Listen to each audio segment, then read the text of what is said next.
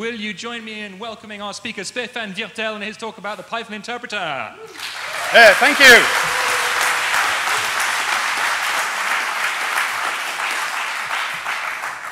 I think I'm not in a good conference because, in fact, it's just exploring the Ruby interpreter. No, in fact, just kidding. So, okay, my name is just Stephane Wirtel, in French, Stephane Wirtel.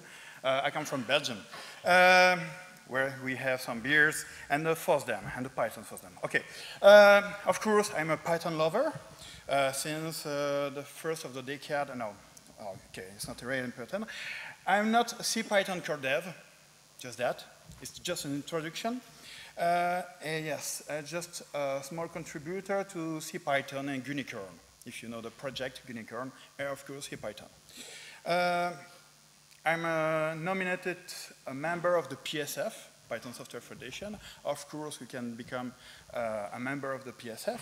And since 2 or 3 years, I'm a member of the EuroPython Society, the organizer of the EuroPython event.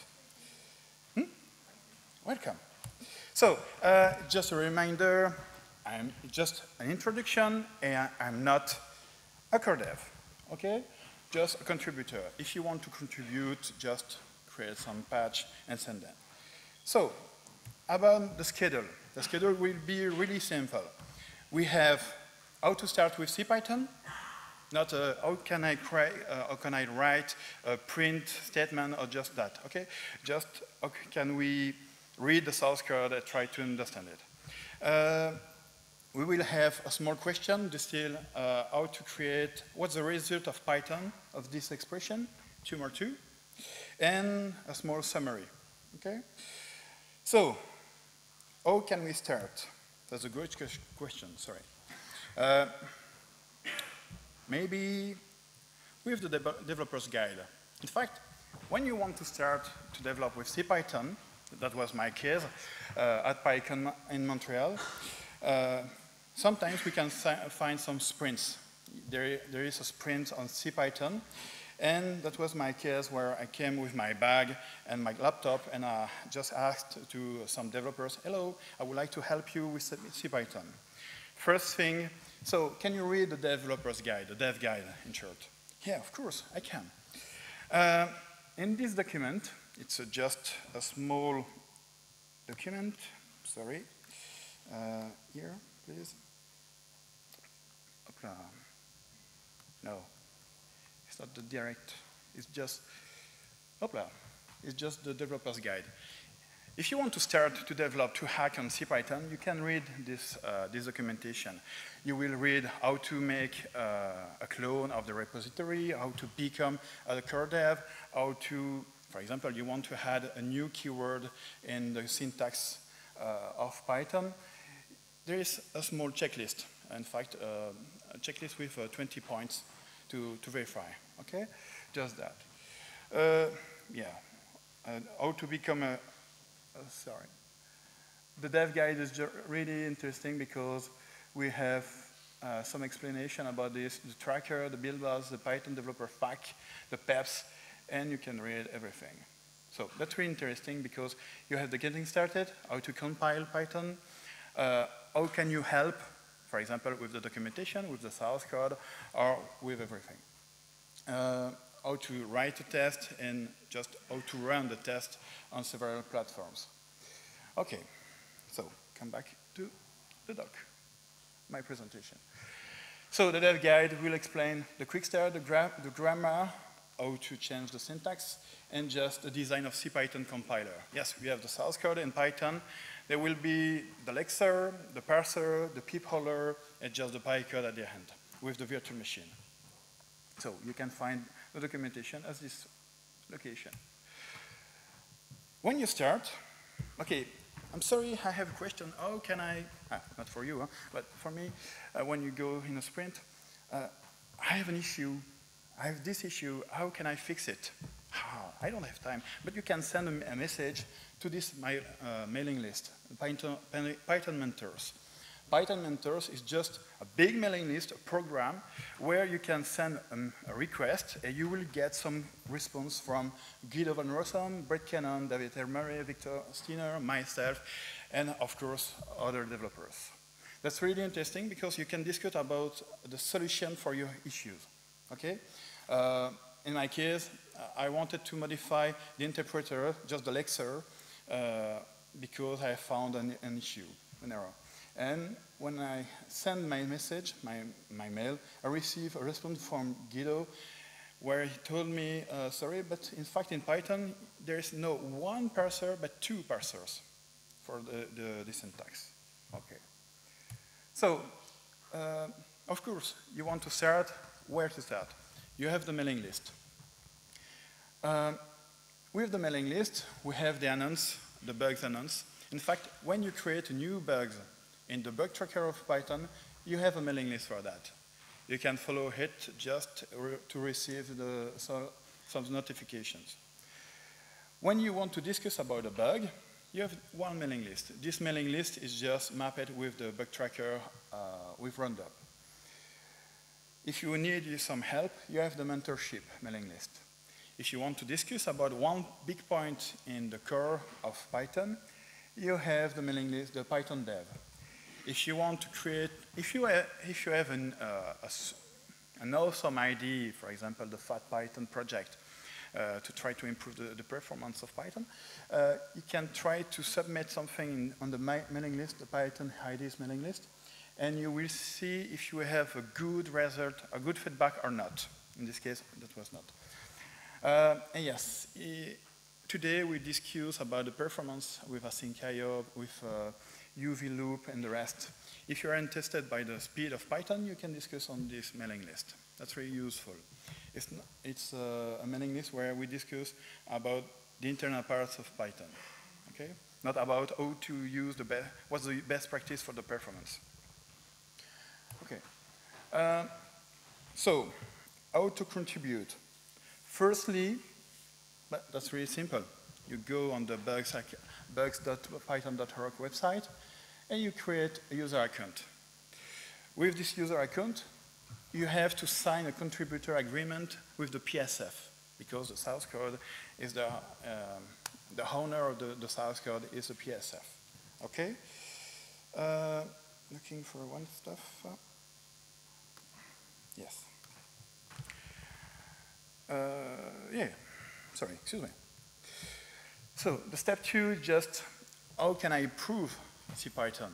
Firstly, you have the documentation. Please, we have a good documentation, but we have some missing tutorials. For example, async.io. We have the documentation about async.io, but we don't have a tutorial about that. How can we start with async.io? Can we use it? And the rest. We have a reference in the documentation. If you want to contribute, that's the right place. Yes, of course, you can create some issues, fill them, and if you find a bug, of course. Or if you want a feature, a new feature. I'm going to show a feature, a small feature. We need some reviewers. Yeah. If you look the source code of Python, per day, we only have 10 commits per day. It's not really big. If you want to contribute, just review the patches, and we will be happy. Okay? You will receive a good message. Thank you, because that's really interesting and important for us. Sometimes you can create a patch, propose it. Just create an issue, propose a patch, rest. Yes, and sometimes that's really interesting because you have created your patch and you can wait for 6 months before a review because we have some 2 or 3 reviewers. If you want to contribute, it's the good place at the good time. Yes, of course, the process is really slow. I have some issues, open issues, and they are open since 2 years. Sometimes that's really difficult for me because, but why my patch is not merged in the source code? We don't have time, sorry. Yeah, the last point, just we try to migrate Python to GitHub. Bye-bye, Montreal. Yes, yes. Yes, you can create account. You can use your account on GitHub and just create a pull request. I prefer that. Usually, when you try to create a patch, firstly, you download the branch. You create your patch, and you create a diff. This diff file, you will send it, you will upload it to the bug tracker. If there is a new version, your patch is just outdated. So, okay, and now, what can we do? Just, firstly, when you start, maybe we can try to find the directories of Python and try to understand them. In fact, how can we find information? Firstly, with the documentation, the doc directory, just the manual of Python, where you will find the syntax, the reference of the language, the reference of the library, the standard library. You can buy some books. David Beasley or Doug Allman have some good books. That's a good references. The grammar directory is just the grammar, where grammar is defined. It's just a text file, just that.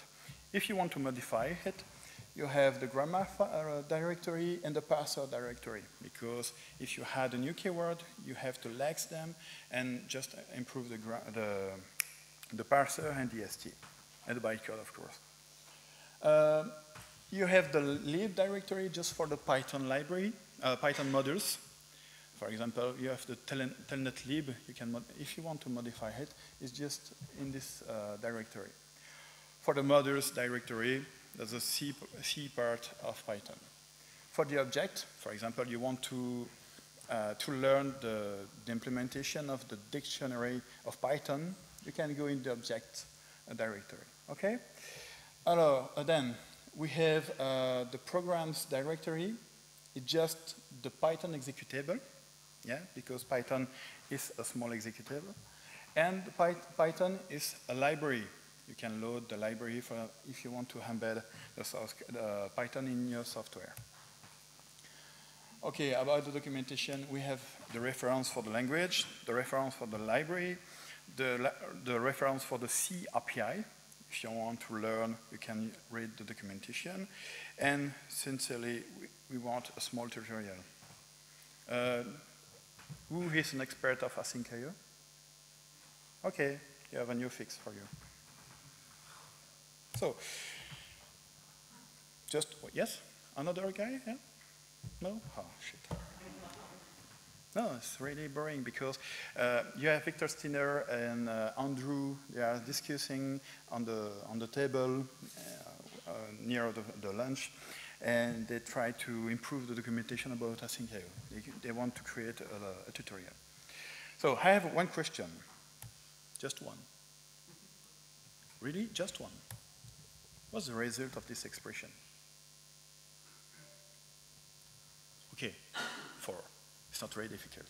But for me, I don't want to know this value. I prefer to see the command line, the lexer, the parser, the interpreter, the compiler, everything about that. And when you start to modify Python, okay, you have the Python part, but I'm just interested by the C part. When you execute the command line, you have that. Firstly, we have the command line, of course. The command line is just executed by the python.c file. The python.c file will load the Python library. You can try on Windows OS X or just on Linux, you will get the same result. Okay? If you want to embed Python with your software because you have developed a software in C++, just use the Python library. Okay, so libpython, lib, I don't know. When you will execute the source code, automatically we will initialize CPython and we try to load some modules and read the source code, convert it to an AST and execute it. Okay? So the lexer. The lexer is just defined, if you are interested, of course, is the topic of this talk. You have the tokenizer.c. The tokenizer will take a string, in Python string, we convert in some keyword, some expression in token. You have the parse token and the tokenize. That's good. for example, we take x equal 2 plus 2, we have this result. Where's my mouse? We have 6 tokens. Each token has one type and value. Okay? You can learn with that if you want to use it for a disassemble of, if you want to disassemble Python. Yeah, you know that with Python 3.5 we have a new keyword, 2 new keywords, async and await. In fact, it's not a real keyword in Python. It's just in function of the definition of your code, a keyword or not. The parser is really smart about that. If you will make an example, async equal true, in this case it's just a name, not a keyword. If we try, I don't have my code, no, sorry. Yes, if we check, it's not in the keyword list of Python. It's just yeah, a name. So now about the parser. You have your tokens. You can convert them in EST. EST is just that. Okay. For this expression, x equal 2 more 2, we have a module with a body. In the body, we have an equal, and the equal is just name with an ID equal x. And we have the add, where we will add the 2 numbers. For the compiler, you have the ST. I would like to convert it to the bytecode. Just execute this source code. Compile, you have your tree, the ST, and you can convert it to the bytecode.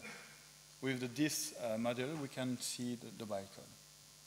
If you want more information, you can read this documentation, this PEP. Yeah, I know.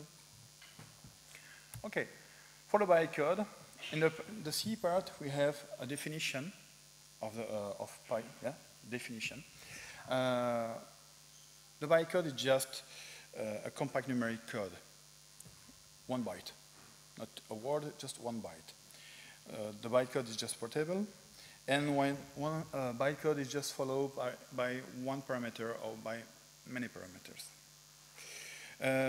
Yes, it's just used by the virtual machine, in this case, the software interpreter.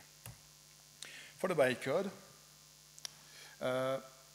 when we have this empty file and try to convert it, we will receive a bytecode. The bytecode is just nothing. Load const 0. And return the value, just an empty. When you create a new file, an empty file, the interpreter will execute it. If you try with this function and try to convert it, you will get the result of the bytecode. Okay? You have the bytecode. After that, we try to optimize the bytecode with the pip hauler. For example, we have x equal 2 more 2. The system will convert it to 4. Okay? It don't want to try to add 2 more 2. Example, another example. If 1 print hello, we have this bytecode. If 0, there's nothing. We remove the dead code. Okay? Via the pip hauler. So, now we have the pip hauler with the bytecode, how to interpret it. The interpreter is just a virtual stack machine. This virtual machine will execute the bytecode. It's just a stack. We push an element, we pop it. We execute something, we pop it, okay? So, a small example where we try to create a small interpreter. Maybe there is a bug, I didn't test it. But an interpreter is just, we have a stack, a pointer on the instruction, the current instruction, and we read each instruction. In this case, I just create a small bytecode. Example. Firstly, I try to push 5, push again 3, and push down. And the rest is just add, and pop. When I'm going to read the source code, the bytecode, via the interpreter, I push 5 in the stack, push 3, push 10. Just add, I will pop the 2 last elements, and I get a 13. After that, I will add another value, take the second, the two value on the stack, and I get 18. It's just that. I can get the pop. I will empty I will erase the stack. So, do you remember this function? Just that. We have the bytecode, okay? And, yeah, we have the bytecode, just that, huh? And now we have the C part of the byte executed by the virtual machine when you execute the bytecode. For example, we have the load fast here in the example. The load fast will execute this code. Just, okay, I'm going to push something in the stack of the memory of Python, in the stack frame, in the frame. For the load count, I try to get the value from the constants in the global, so it's just in the locals, and try to use them and just push in the stack. Okay? When I try to use the binary add, the opcode, the system will check if it's a string. If not a string, okay, maybe a number. If it's a string, we will create a concatenation. And if it's a number, we just add 1 to 1 and 1. And after that, just push the result on the stack. For the store fast, we have the source code of Python. Okay? So, for the rest, and just for the fun, have you read the source code of CPython? No, I think he's sleeping. Yeah, he's sleeping. In the source code of Python, we have the evaluation. That's that. What time? 4 minutes. Okay. We have this function, PyEval frame x. The system will try to read the source code and eval the source code. The main function is just this function, PyEval frame, a function with 2,000 lines of code, just one function. Okay, and there is a hack in the function because sometimes some C compiler does not support a feature, and we create the default. Where in the default there is another switch for the next bytecode. Okay, so I have a summary. The summary is just we need to improve the documentation, review some patch, and try to improve the issues if you have a problem with Python, and just that. That's really fun. No, certainly, yeah, I like, because when you put, it's not my case because I'm not a code developer, but I try to add, I am a contributor to CPython. Yes, good. Good for you, good.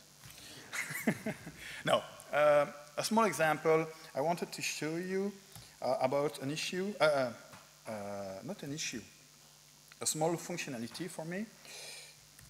Come on, where are you? No, bye-bye. Okay, come on. I just modify CPython, just with a small patch. And sometimes I want to learn the bytecode, okay? And I would like to create a small debugger where you see on the left the source code, the Python source code, and on the right the bytecode. Okay, I would like to create that. Here's my example. Yeah, come on. Okay, is the last version of Python, the version of today. If you print hello, there is just hello. There's a feature in Python, and you don't know.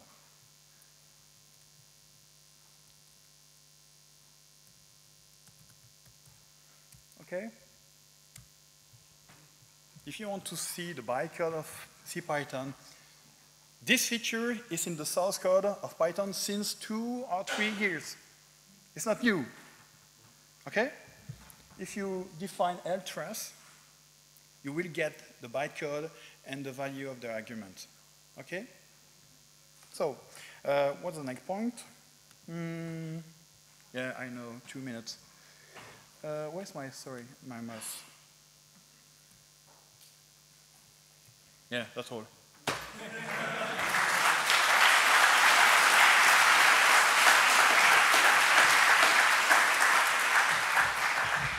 Thank you very much, Stephane. Welcome. Can I just say, it's absolutely wonderful to know that someone can go from not being a contributor to going to a conference and becoming one. So 3 years ago, Stephane could not have given that talk, and now he really is an actual contributor to Python. Anyone can do it. Not that I'm saying that Stephane isn't a wonderful person, but it makes it real, you know. So is there a quick question before we move on to the next talk? Go on.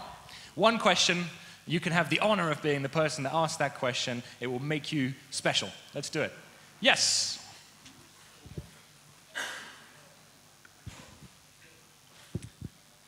Is the documentation available in different languages, and is help needed in those translations? I'm sorry? The documentation, is it available in different languages, like in French, in Italian, Spanish, or is it only in English? No, the documentation is just in English, of course, because that's France. But I know that in France there is a group, the FP, they try to translate in French. No, if you want, you can download the documentation, of course. It's just a clone of the repository. Try to translate it. And in the last version of, since 2 or 3 years, you have a feature in things where you can translate, you can create a French or Italian part of the documentation. Okay? All right, join me in thanking Stephane once again. Thank you very much.